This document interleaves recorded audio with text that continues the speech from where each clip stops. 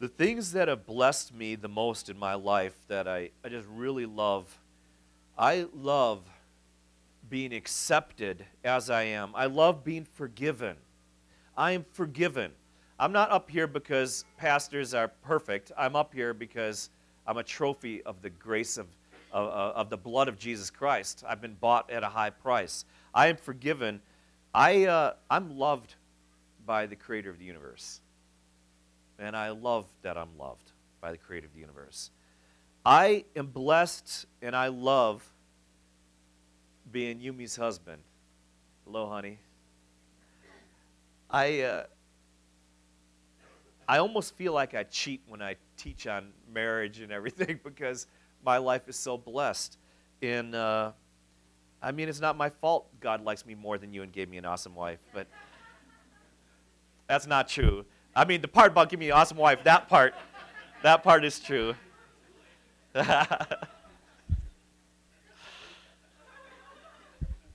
I am blessed. Megami Chia Aiko Aaron, I am blessed to be your papa. I love it. Every single day, I don't go a day without thinking how blessed I am. I love to see your faces. I love to spend time with you. You are wonderful people. I thank you for that. As a kid growing up, I just wanted to be a dad. Isn't that funny? I was a little kid and wanted to be a dad. And it's going too fast. But I love it. I love having the joy and privilege of being able to shepherd one of God's little flocks. I love that. I love you folks. I love to see your faces. I love getting together. I love hearing our voices united in song. That's powerful. Do you know I dream about that? I dream about just the sound and the singing and the praising God. I just blessed by it. I think it's just like a little bit of foretaste of heaven, you know? All the different races and all the millions and billions of people from all over the place and all worshiping and praising God together. Might as well get a jump on it now, right? I mean, why wait? Why wait? Start singing now. Even when I was a little guy, again, I always loved children. Mom could tell you that I would grab children's cheeks in the stores. You're so cute. Their parents loved that. Especially toddlers. I've kind of always had a soft spot for toddlers. I like the way they toddle. And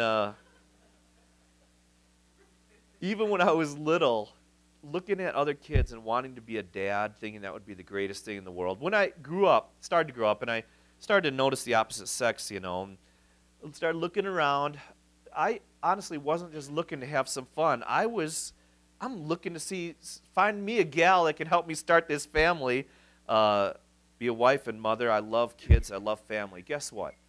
Guess who else loves kids and loves family? We sang to him this morning. We've been praying to him this morning. It's our Heavenly Father. He created the whole concept. Marriage is not a human institution. We didn't invent marriage. Marriage was on God's mind. He said, the union between a man and a woman is going to resemble my love for the church. That intimacy, that level of connection. And did you ever think about this? You know how these little guys with their diaper butts, you see those massive cheeks they have, all four of them? God made that. Isn't that cool? You look at a little kid, you say, oh, they're so cute. Japanese say, you just want to cut your teeth. Oh, so cute. They're so cute. And God made those chunky faces. That's the way God made it, is his idea. Children are a blessing from God. And just to go along with what Brother Jason said, you'd think in a civilized country you ought not to be killing them. That's a minimum standard of civility. Children are a blessing from God, and we want to love and we want to protect the kids. We want every child to grow up and know, man, there are people that think they're just crazy about them. Because you know what? God's crazy about us. You think that's irreverent to say God's crazy about us? God's crazy. Well, we turn our back on him all the time. We don't have enough time for him all the time. We walk away from him all the time. We say, I'm going to do things my way all the time. And he says, I'm going to die for you. To me, that's pretty crazy love. It doesn't even make sense from a human point of view. God has that kind of love for us, and you know what? We got to have more love for the kids. We love children at our church, and we want every child to know that they are loved and valued.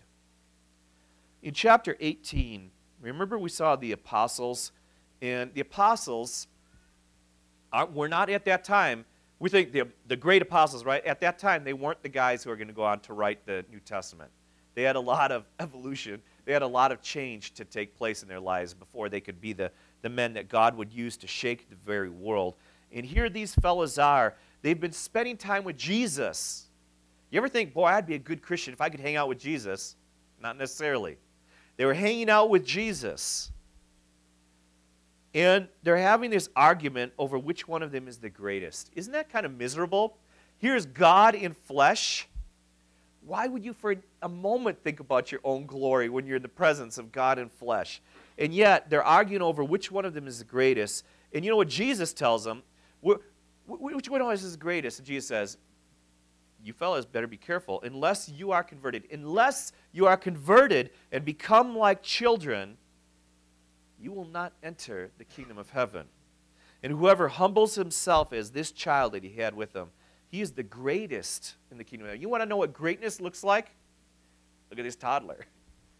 You want to know what greatness looks like? This is what God, the things that God values. And then in verse 5 of chapter 18, and whoever receives one such child in my name receives me. Jesus says, when you love and bless a child in my name, I'm going to love and bless you. God takes children seriously. Children are important to God. Children matter in heaven. But, verse 6, listen, whoever causes one of these little ones who believe in me to stumble, it would be better for him to have a heavy millstone. And this is not one of those little ones that you grind your flour with. This word for millstone meant one of those big ones that was on a huge wheel that you had to have a donkey or an ox turn. This giant millstone. He said, if you cause one of these little ones if you shake their faith in me, it would be better for you to have a heavy millstone hung around your neck, and then you're tossed down into the depths of the sea. It would be better for you. It would be better for you. Woe to the world because of its stumbling blocks. Stumbling blocks are the things that cause people from not seeing the love of God, from not knowing that the heaven's doors are wide open and anybody can go to heaven if they would just come. For it's inevitable that stumbling blocks will come, but woe to the man through whom the stumbling blocks come.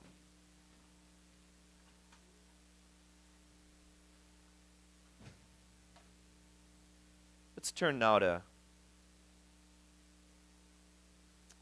book of Matthew, chapter 19.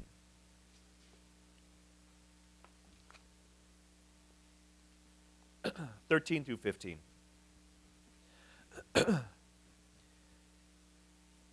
Then people brought little children to Jesus for him to place his hands on them and to pray for them.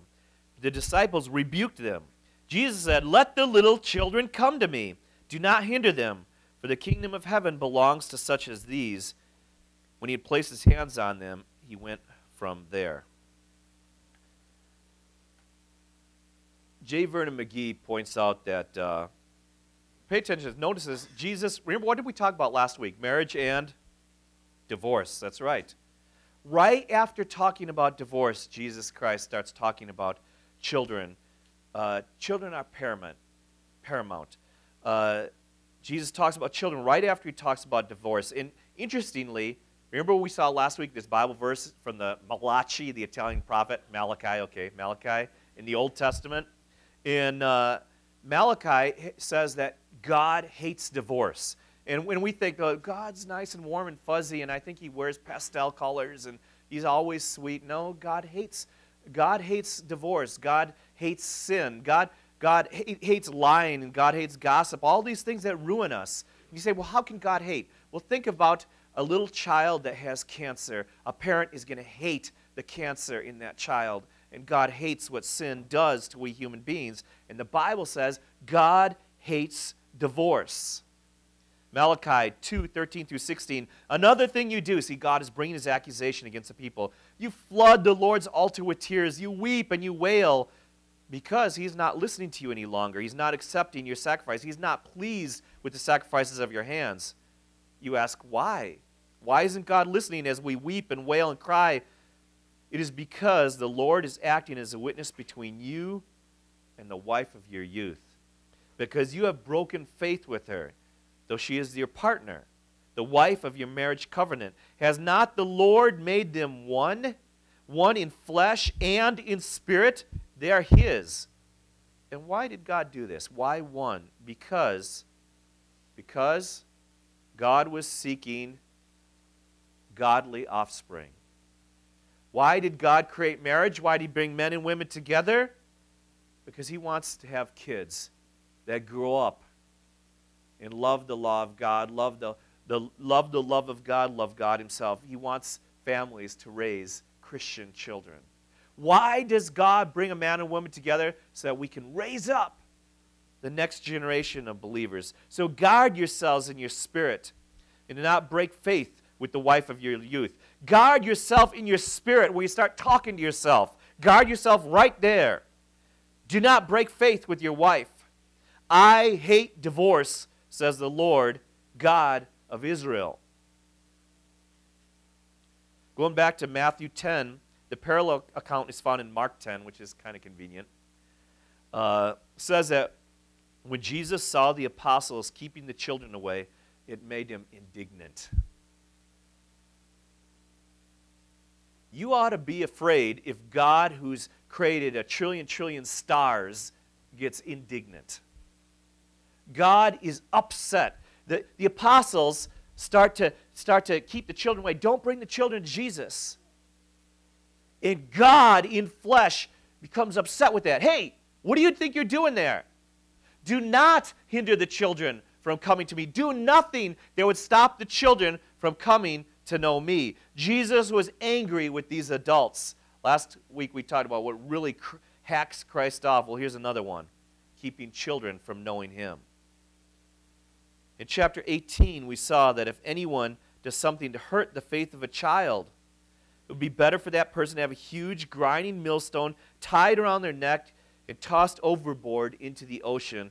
Brothers and sisters, is there any possible way Jesus could be more intense about this? What? You guys have heard that verse too often to be affected about it the way people would have been affected by it.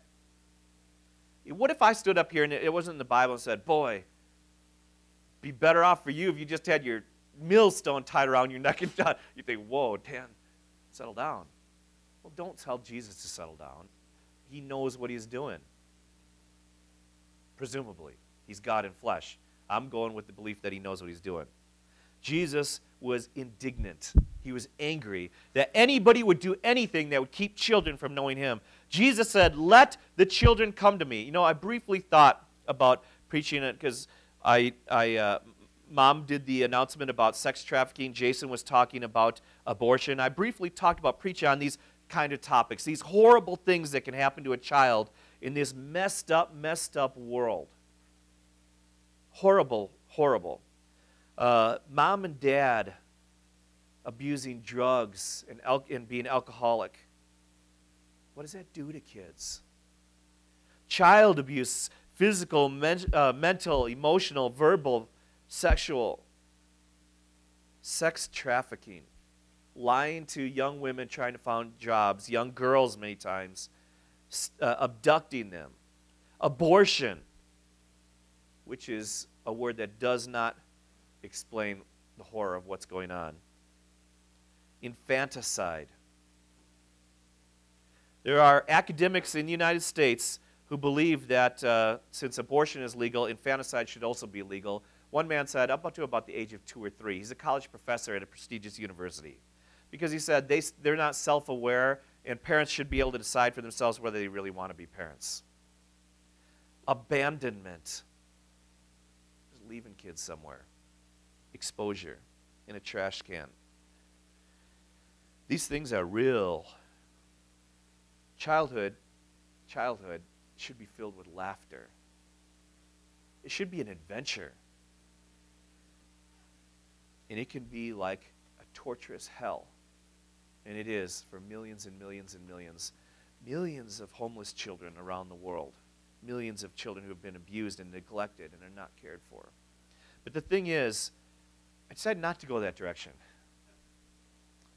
The thing is, most kids are not going to be blocked from coming to Jesus because of these big headline-making things. Most kids in this world are going to miss Jesus because their folks and the other adults in their lives are not giving them a strong, consistent example of what Christian life looks like, what loving God looks like.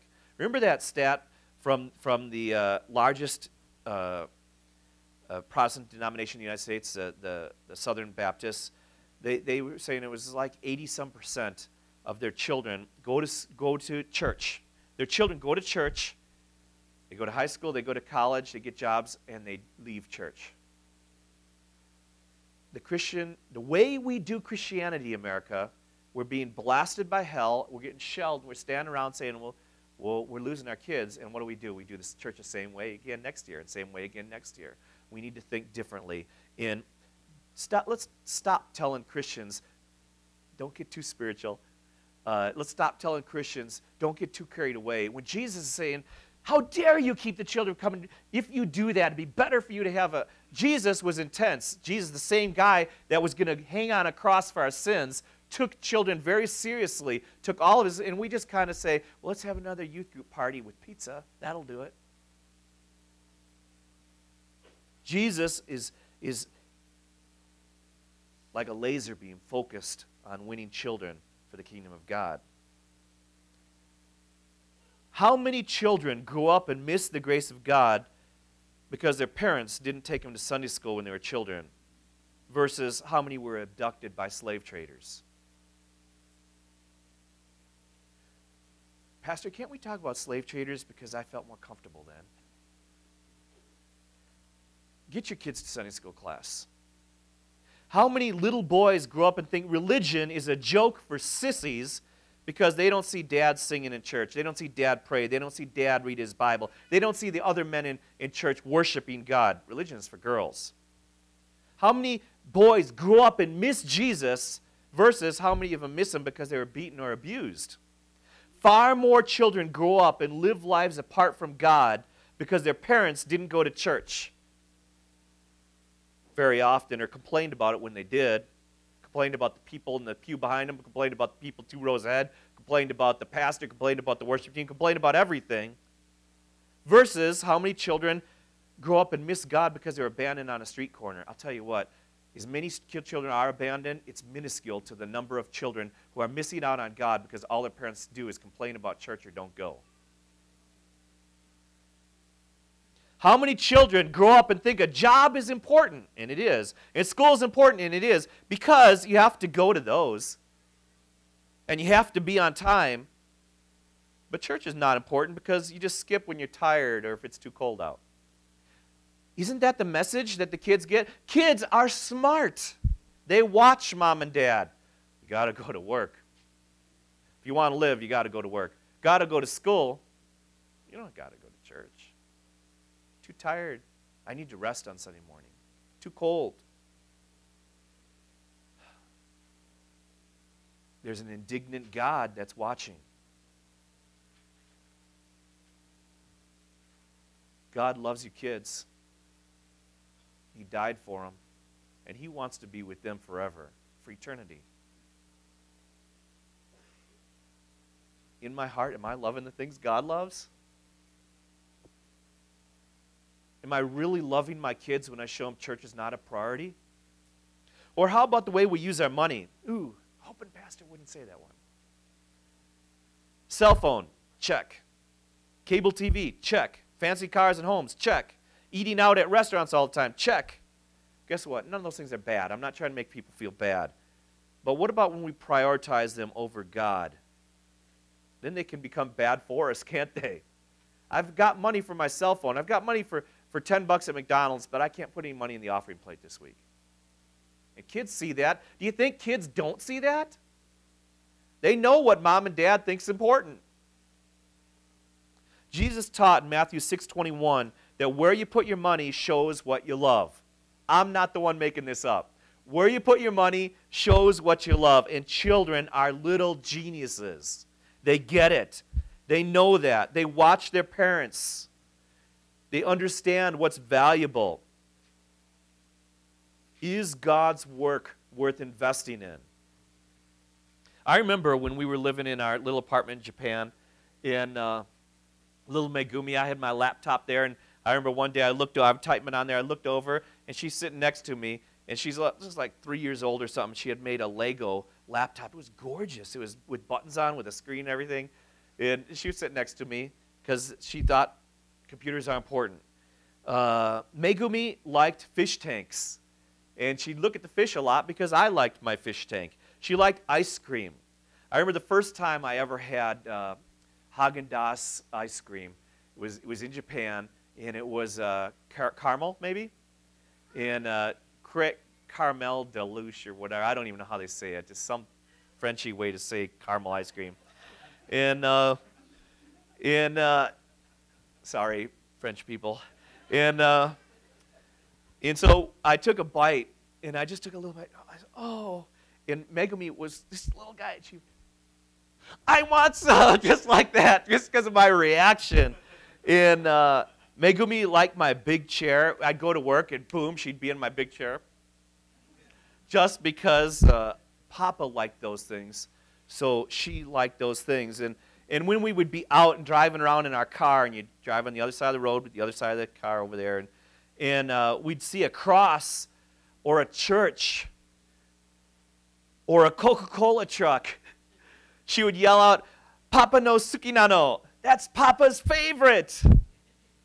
Kids know what's important to mom and dad. They know it.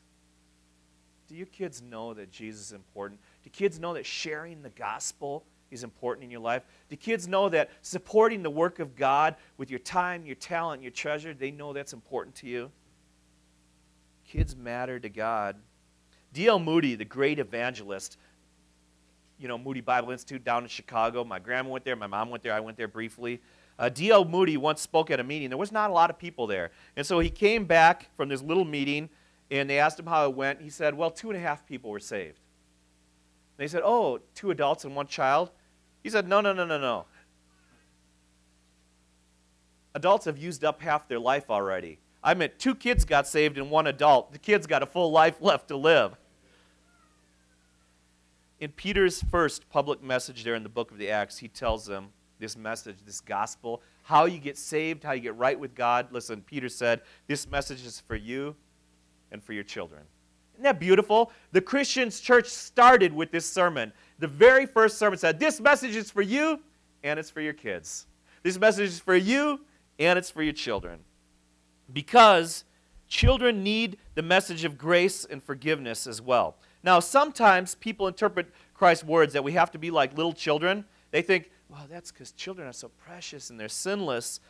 There's 2 problems with that. One, the people who say that didn't have any kids of their own. Secondly, even if we wanted to be sinless, and we can't, but even if we wanted to be sinless from this moment, if you never sinned from today, guess what? If you get arrested for driving 65 in a 55 zone, for the rest of your life you drive 55, it doesn't do away with the ticket for the 65 mile an hour. Even if we stop sinning from today, if such a thing were possible, even if you never sinned again, you're only doing what the perfect law of God requires. You don't get bonus points. There's no scale balancing things out. That's what you're supposed to do. You do that, you don't go to hell. But it doesn't do anything to pay for your previous sins, see? So that's a couple problems. Actually, there's a third problem with that. Even if we could stop at this moment, stop saying this moment, we couldn't. We can't fix the sins in our past. But the third problem is the idea that Jesus is telling us to be sinless like children so we can go to heaven.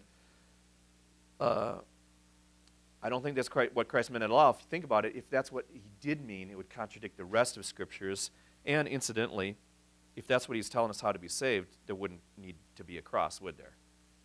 We'll just stop sinning and be like children for this day. So if we could get to heaven by being Like sinless, innocent children, which we've shown 3 reasons why that's not the case, Jesus would not have had to die for our sins. So what does Jesus mean?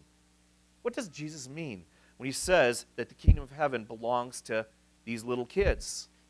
Well, I think there's a few things that we can think about. One is that children are just naturally desperate for their parents, especially mom. I always remember this. It was so adorable.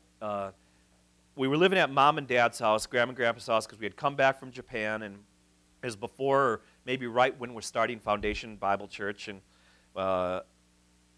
Yumi went back to visit friends and family and to make a circuit of some churches there and talk at a few churches, and I was with little Aiko, and she was just super small at that time. She could kind of, toddle, but and she knew a few words, but she didn't know any sentences yet. And it was like the second day that mom was gone, or maybe it was the third day, but mom was gone, and she's in Japan. And I was watching television in the living room, and I heard from the bottom of the stairs, the dining room was dark, the upstairs was dark, and at the bottom of the stairs, this little girl with diapers on said, "Mama, where are you?" And I thought, wow, desperate times call for desperate measures. She needs to learn how to talk. "Mom, I'm not finding you around here. Where are you?" And I thought, so sad when children lose their parents, and her mom was just visiting friends and family. But the same way children are desperate for mama, we got to be desperate for God. Be like a little child. I need you. God, where are you? I need you. I need to be with you. I need to be close to you. You bring me life. You bring me nourishment. You sustain me. And children run to their parents for help. I told you a story. We were in Japan. We were watching Anastasia, this story about this. She's supposed to be a princess of Russia or something. And there's a scene in there where the evil wizard turns into a skeleton. And we're watching that, and my little girl's sitting over there, Megumi sitting over there. And she's a pretty tough little girl. We saw Jurassic Park together and Lord of the Rings and everything. She's watching this, and the evil guy turns into a skeleton. And boom, in a flash, he jumped, ran over mom, and was plastered to me, just in a moment. And then when we were living at Rogers Street in Milton, I was upstairs studying in my office, and the children were outside playing, and I think Megumi was around 7. She was maybe 5. Aiko was around 3. And for a moment, I thought it was the worst day of my life. Megumi came running in, opened the door, and panically yelled, "Aiko got ran over." And my whole body went cold. And I think some desperate yell squeaked out of my voice, and I dashed down the stairs thinking, what am I going to see? Did she just bounce off of the car? Is she going to be okay? I'm thinking that we got a call. I'm thinking we got to get the paramedics here. I dashed outside thinking that my world had just collapsed on me, and realized that Megumi's yelling something about a big dog crashed into her. And so I got outside, and there was a big dog that had crashed Aiko over and knocked her down. He growled at me when he saw me, but he backed off when I ran and scooped up Aiko. Megumi had used a bad choice of words. Aiko got run over by a big dog. But the thing is when the situation was bigger than the kids could handle, they went running for Dad. They ran for Dad right away, and that's what children do. And that's what we should do with our Heavenly Father. Lord God, this life is too big for me right now. The financial situation, the health situation. Lord God, I'm so concerned about my children. I'm so concerned about my family. Lord, the church, this is bigger. God, and what do? Be desperate for the Lord. Run to the Lord. Run to God the way children run to us when they need us. Children know they need help and can't survive without adults. Do we know as much as the kids? Do we know that we cannot survive without the Lord? Children go running into comforting arms, again, usually moms, when they need to cry.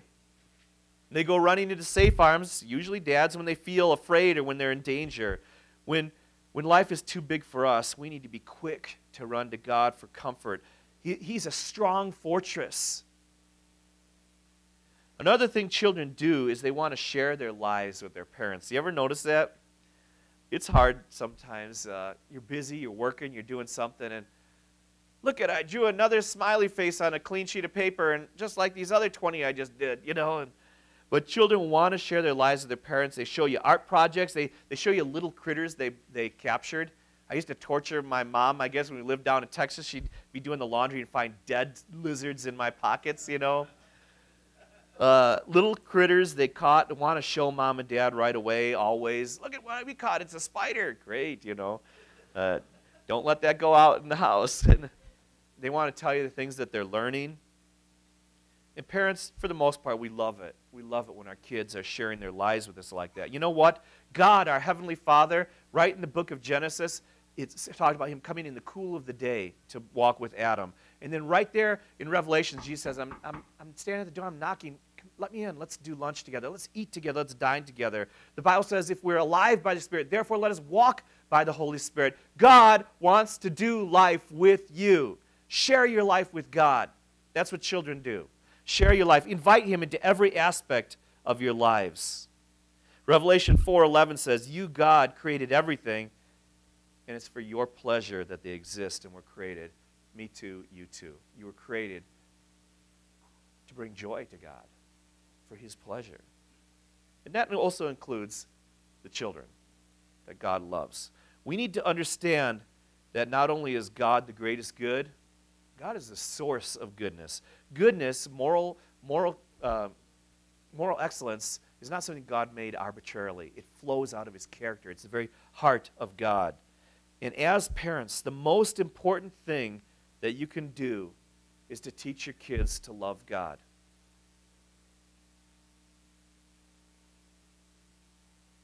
As parents, the most important thing you can do, more than getting them to learn how to put on their underwear straight, or how to wipe their nose, how to graduate from college, how to get a job, the most important thing that we can do is raise up children that are radically in love with the God of the universe. Nothing else compares. And God wants to be with our children in eternity. He wants our children, which are his children that he's just letting us take care of for a while, stewardship. He wants these children to grow up and have an intimate relationship with him. Rick Warren put it this way, whatever is at the center of your life is what you worship.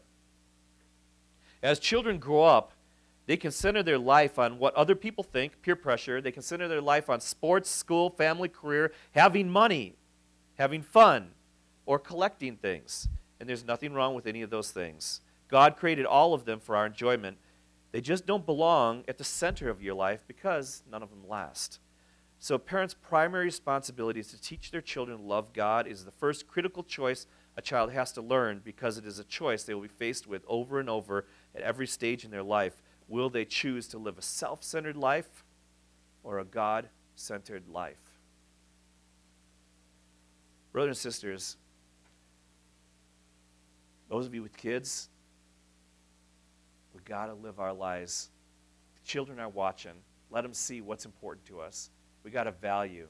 Put God's moral character, God's truth, put the church that Jesus Christ died for, put that first in our hearts. And if those of you who don't have kids right now, or your kids are big and they've grown up, I want you to think about the way you behave at church and in coming regularly and letting the children of the church see, yeah, that cool family or that grandma and grandpa, those people, they really love God. They're here all the time. And listen to the way they sing and watch the way that man prays. Praying is not just for the ladies in the church. Praying is for the men too. Let them know that you're reading your Bible. Let them see that you're going to Bible study. We influence everyone around us. And Jesus says, do not hinder the kids. And if you're hindering them, God is indignant. Let's be on God's good side. Thank you for watching Foundation TV. Foundation TV is a ministry of Foundation Bible Church, Janesville, Wisconsin. Find us online at foundationbiblechurch.com. Foundation Bible Church, inconveniently located 2 blocks northwest of the Janesville Athletic Club.